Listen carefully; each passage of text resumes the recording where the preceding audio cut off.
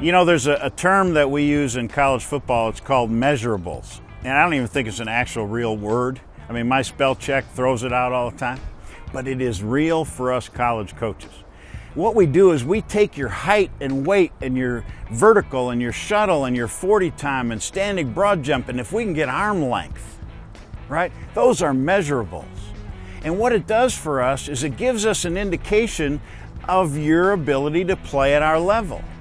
We're not going to take a 5'10" quarterback, rarely, to play at the highest level, right?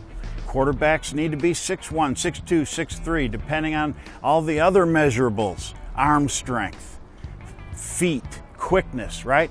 How fast do they get into their, into their drop and set and throw? Their timing is a measurable.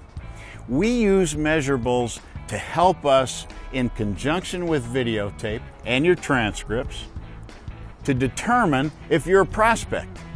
And it can eliminate you in a heartbeat if your measurables are not what we're looking for. So when I'm going to a camp or a combine, and combines really are where measurables are taken.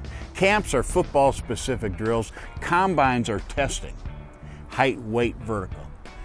Those numbers that you get from there better be great or don't go, right? Or don't go. Now let me tell you this, you go to a combine and you run a bad 40 or a shuttle and you will take that number and don't put it in there, the college coach assumes you didn't run very well. So be ready when you go and know how important measurables are to college coaches. Because we can't measure heart, right? But we can see heart. And your football play on the field is what we can see on tape. But we need to know you can run and jump and explode. Measurables are key.